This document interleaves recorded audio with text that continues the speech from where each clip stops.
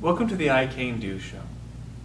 I created this program to help those who have permanent injuries, disabilities, chronic pain, or just really any issue that's limiting them from experiencing the full quality of life that they used to or that they want to have. I hope you find the material that I teach in this show helpful, useful for helping you to recapture the quality of life that you had, and to empower you to have the control to live the life you want to live. Welcome to the 10th viewing of the I Can Do program. Bob will be helping me to demonstrate the exercises in this show, and we will continue our focus on gratitude. Now let's get started with our workouts. For any of the open-handed or empty-handed techniques that we're going to learn throughout the show, what we're going to do is we're going to take the cane, we're going to either put it in our pocket, in our waistband, or if we're wearing a belt, we're going to hook it in the belt.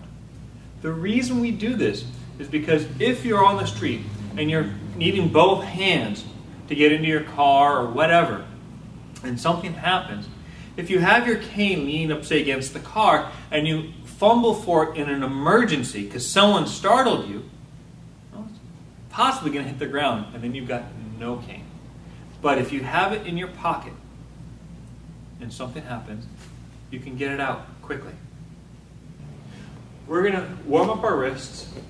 So the first thing we're going to do is we're going to bend the wrist down and straighten the arm. And as you can see, this is stretching the entire length of the forearm. You're going to hold this, breathe, relax until it be comfortable. Remember, when we're dealing with the wrists and the forearm, we're not going to push it too far past comfortable. Incremental progression is going to take us to where we're going to go. Now he's going to bend his arm, bring it up. He's going to localize the pressure in the base of the wrist. He's going to hold it there. Again, the idea here is to let gravity and some pressure do the job. Breathe deeply, nice and relaxed. Now from here, he's going to pivot his fingers towards his shoulders, applying the pressure, and now it takes the stretch into this portion of the forearm. One of the other things to note about these stretches is they actually help prepare the wrists for if you ever do end up doing wrist locks, like in some martial arts programs. Now he's going to change hands. All right. And again, the idea here is this is a great warm-up for the entire under portion of the forearm, the soft wet underbelly. Now he's going to bend the elbow, getting the wrist,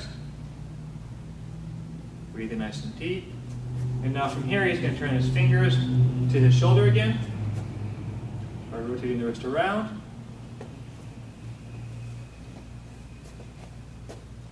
Now, we're not done with the wrist yet. From here, what Bob's going to do is he's going to relax his wrist for a second. He's going to bend it the other direction. In yoga, they call this a contra stretch. All right? So he's going to hold it here, putting some pressure in. Then he's going to bring it up, holding that. And then he's going to rotate his fingers towards his shoulder, pressing down. Change hands. It's important always to warm up your wrists before doing any of the cane technique. All right? If you don't, then you run the risk of getting tendonitis, tennis elbow, all right, and up to the shoulder, and shake it out. Remember, always warm up the wrists. Now moving on to my favorite forearm stretch, the single hand cane rotation. So what Bob's going to do is grab it in a mid-shaft grip. He's going to support his forearm, and then he's just going to initially go from palm up to palm down. So go ahead, palm up to palm down. He's going to do this over and over again. The idea is we're warming the wrist up in stages. First it's going to be wrist, then forearm, and then entire arm for this process. Now from here, he's going to move his arm back behind the elbow.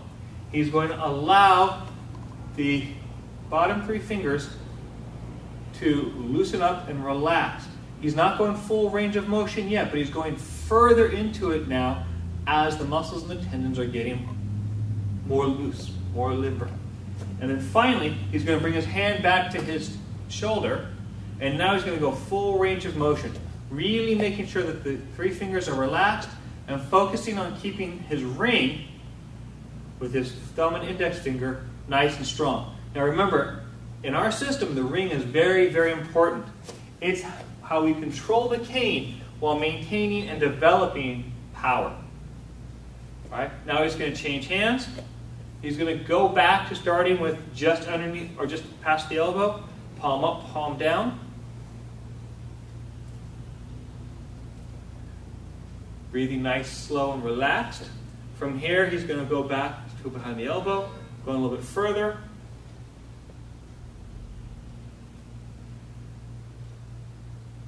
You notice how these fingers are nice and relaxed? Okay, it's kind of like trying to stick your hand into a fan. And now he's going to go full range of motion. And please remember, it is difficult to do exercises while laughing.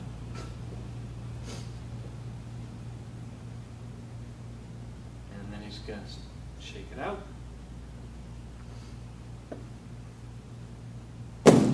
And drop his cane. Now I'm going to have Bob demonstrate the twist. I want to point out right now, Bob is very purposefully doing the twist incorrectly because I want to make a point. Bob, please turn around and continue the twist. Now, you notice Bob, look at his spine. In fact, Bob, stop mid-twist. Now take a moment here. Let's look at how his spine is twisted. All right? This is putting a tremendous amount of pressure on the spinal column. All right? Go ahead and relax for a second. If you do this long term, what happens is that torque can cause your back to spasm. You can hurt discs in your back. So the correct way to do the twist is raise the heel. So Bob's going to demonstrate. Ready, go. Now hold mid-twist.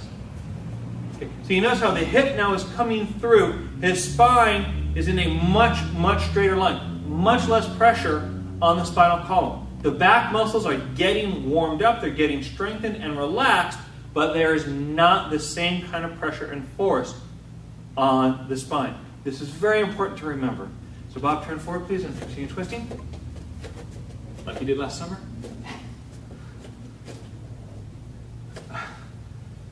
Remember, don't laugh during working out. So, and now Bob is working very hard to control his breathing, nice and relaxed. All right. And so you notice now his hip is coming all the way through, the heel is coming up off. This is going to be important later because what's going to happen, yes, he is trying to hit me, everyone. Just want to note this. You've seen it live here on TV. I just want you to understand that later on, this hip twisting action is going to help generate power in your swings with the cane or the force behind your empty hand strikes. Okay, go ahead and shake it out, Bob. Now we're going to do the two-handed rotation. This helps to stretch out the shoulders. You're going to grab the cane as far as you can on either end, and you're going to twist like you're turning a wheel.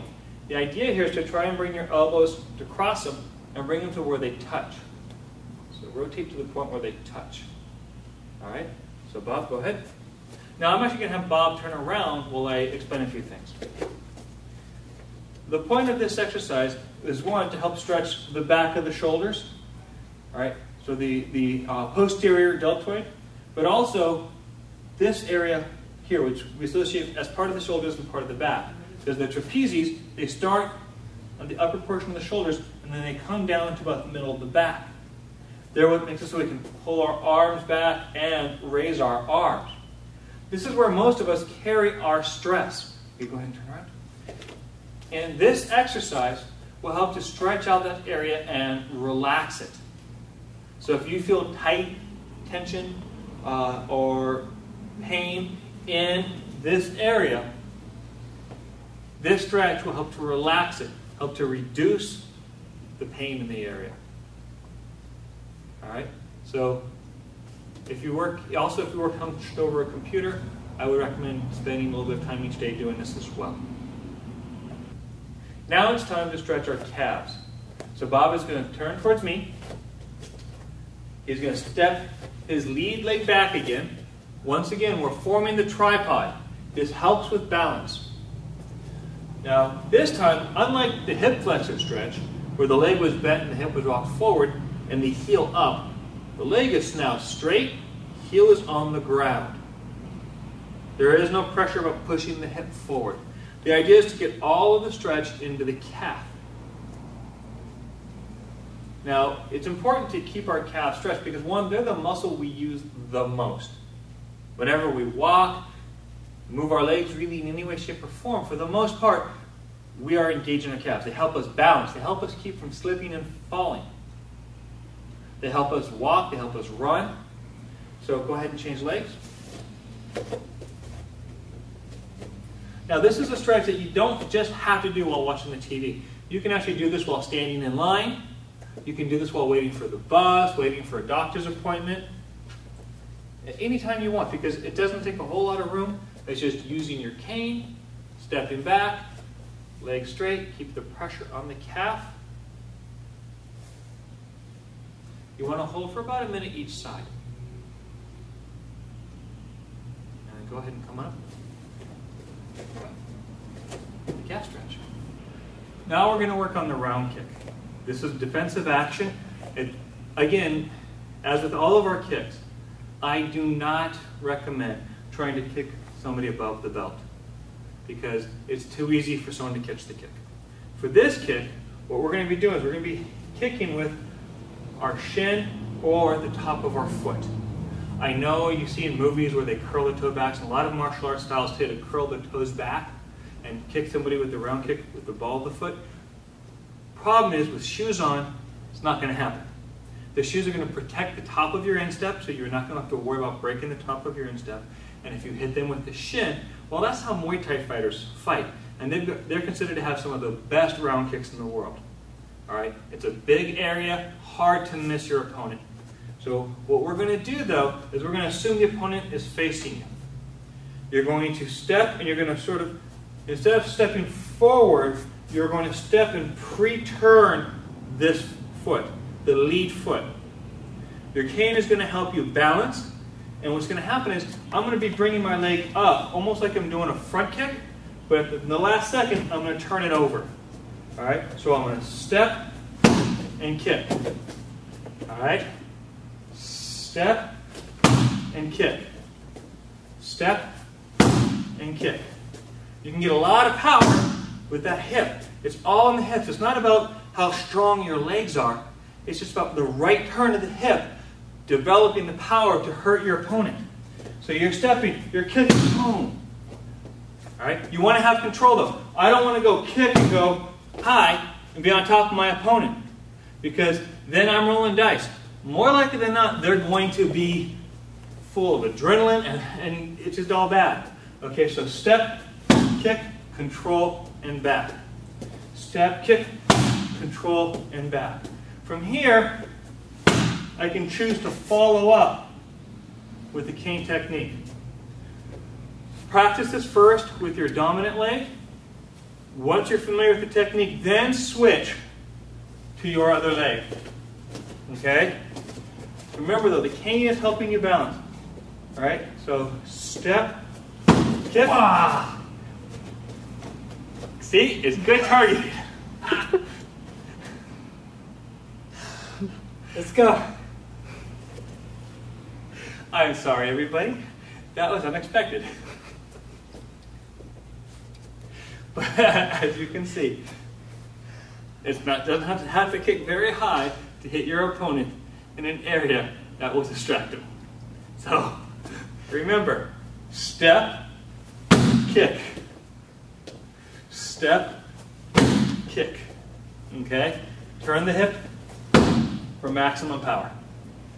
Practice this at home. Now in this segment, we're going to work on another open-handed technique. This one's the palm heel strike. We're going to be striking the opponent with the meaty, fleshy part of our palm. What's going to happen is, Bob is going to target this area. It doesn't matter where you hit in this area, you're going to get your opponent's attention. You're going to hurt your opponent. All right, so Bob's going to go ahead and palm heel strike. You notice how he's putting his weight into it. All right.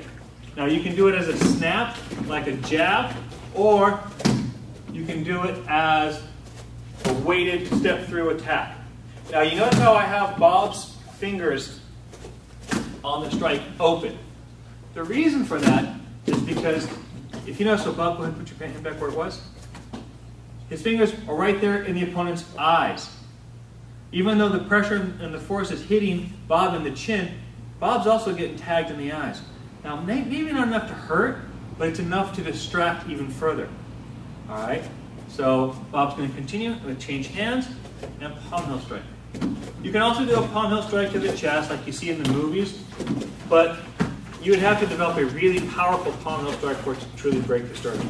The head is the best place to strike. So it's really, it can be done as kind of as a counter to, or as a punch type of force, or pushing kind of force to get your opponent to give you space and buy you time to maybe use a cane technique, fall for the cane technique. Right. The palm heel strike is a very effective open-handed technique.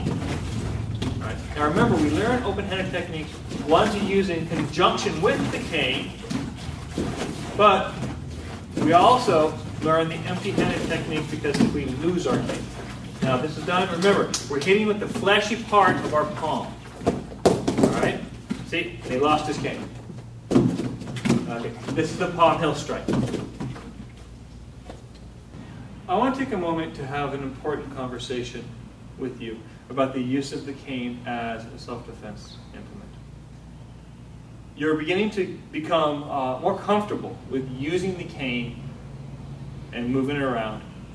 However, I want to remind you that a cane versus a gun, no matter how close the distance, the cane loses. Yes, this is a practice gun, but whether I'm at this distance or I'm 5 feet away, it doesn't matter. If the mugger has a gun, give them your purse, give them your wallet, because the odds are very much in your favor if you just give them the purse and go. If you try and resist, if you move in an aggressive way, you increase the risk of getting shot, not because they want to hurt you, but because they're so nervous and scared because they don't really want to hurt you.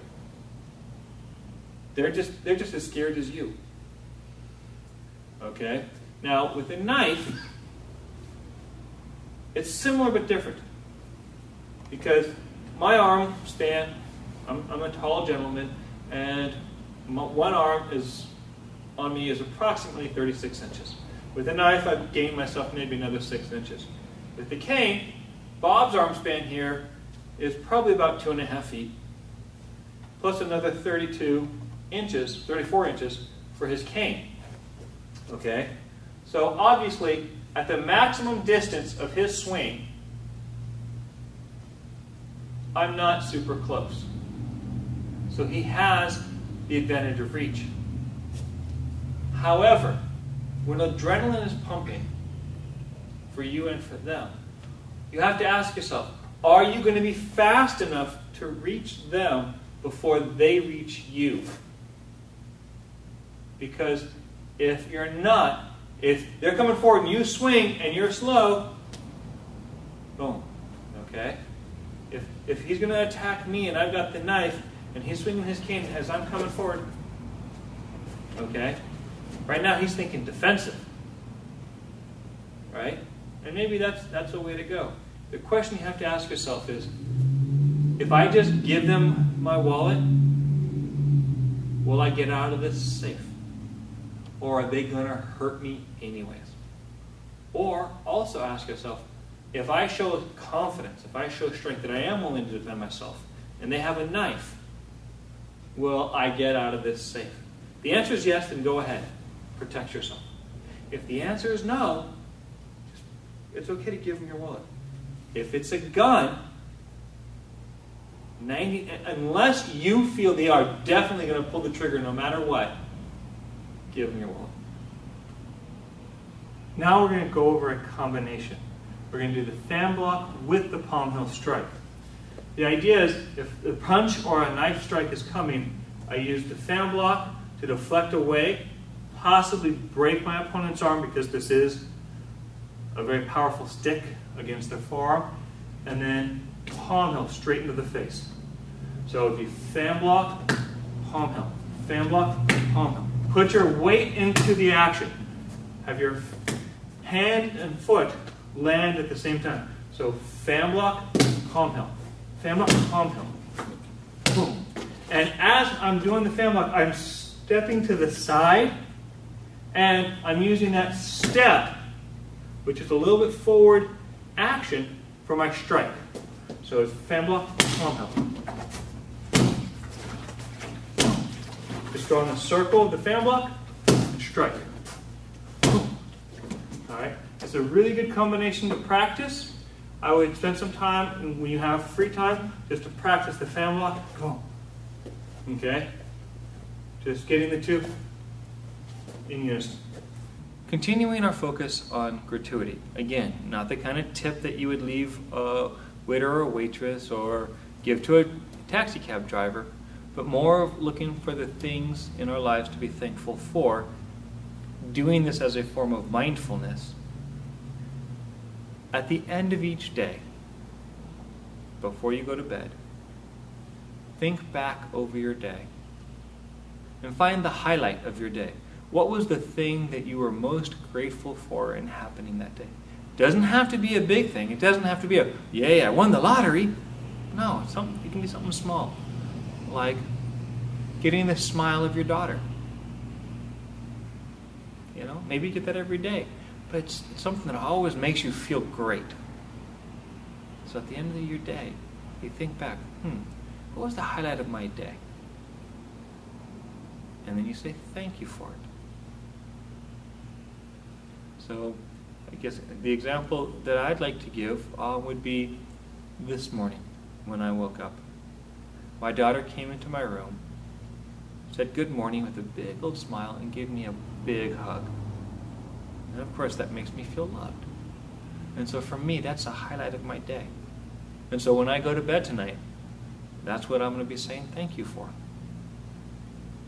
So each night, find a highlight of your day and say thank you for it. Now, in looking at the exercises we did today, you may find that some of them are easier for you than others. And so when you're thinking about the highlights of your day, maybe that could be one of the highlights.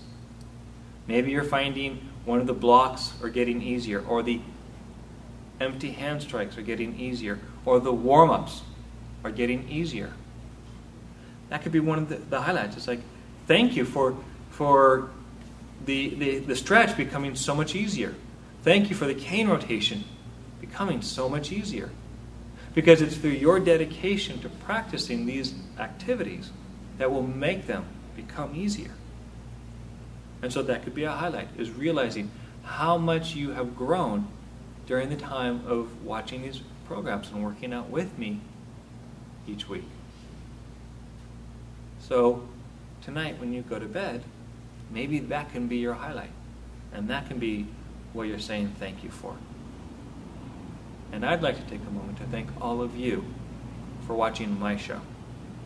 I would also like to ask you all to like the Facebook page for I Can Do, and email me or through Facebook, let me know what you like about the show and what I can do to improve it.